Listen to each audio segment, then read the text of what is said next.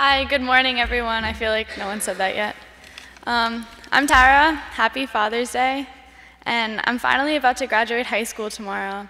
And I always felt like this moment standing here giving a sermon was so far away, but now it's here. So the theme of Youth Sunday is flawless, and I'd like to open up with a joke about what would make a pastor flawless. And by the way, Pastor Brandon, I think you're pretty flawless. So, the perfect pastor preaches exactly 10 minutes. He condemns sin roundly, but never hurts anyone's feelings. He works from 8 a.m. until midnight. The perfect pastor makes $40 a week, wears good clothes, drives a good car, buys good books, and donates $30 a week to the church. He is 29 years old and has 40 years of experience. And above all, he's handsome.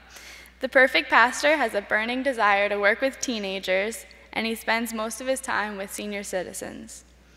He smiles all the time with a straight face because he has a sense of humor that keeps him seriously dedicated to his church.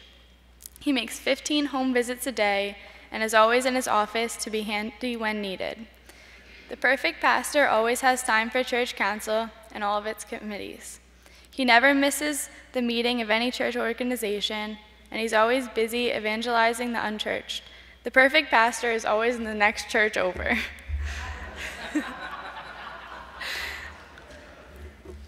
So bottom line from all of this is that the perfect pastor always seems to be the church next door, right? Why not right here?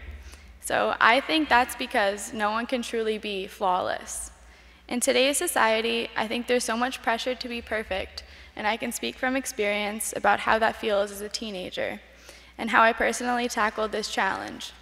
One minute someone tells you to be yourself, and then the next minute you feel like you're not good enough. You're stressed out about school and expected to look and act a certain way. Since these standards are nearly unattainable, what is a teenager supposed to do? According to the Dove Self-Esteem Fund, they did a survey and they said 7 out of 10 girls believe they're not good enough. And the 70% of girls is way too high, and I would have previously placed myself in this percentage. What I think is more important than talking about the pressure I felt is how I overcame it. I've been going to church for as long as I can remember. I used to go to church at the United Methodist Church of Newfoundland, close to where I live.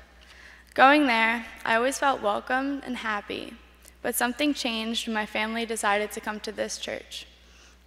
I still always feel welcomed and happy here, but I feel like I've truly built a relationship with God because of this church. I feel like when I come to church on Sunday morning, the rest of the stress and problems I'm dealing with go away. At this church, I always feel like people care about me. Because of this church, I was able to truly embark on my faith journey. This relationship makes me feel flawless. We all make mistakes. We all have to learn to love ourselves and each other, flaws and all, just like God loves us. No one is perfect, so how can a teenager strive to be perfect? God loves us with all his heart, with an unrelenting love. Striving for flawlessness and living like God wants us to is all he asks for. God is there to love and support us through this journey.